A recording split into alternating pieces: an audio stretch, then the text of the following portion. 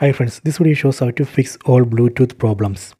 Bluetooth not working, not pairing or connecting, all these issues. Please don't forget to subscribe this channel. Please like and share the video. First go to settings, tap on the settings app icon.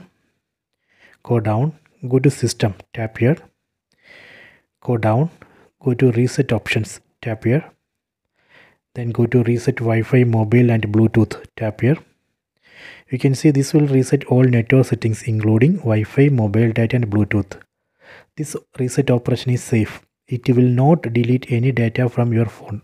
It will not delete photos, videos, apps, anything.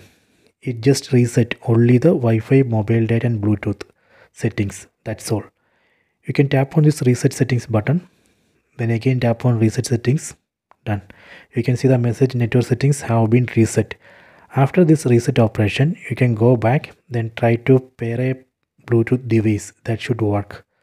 So this way we can fix all Bluetooth related issues. I hope you have enjoyed this video. Please check it.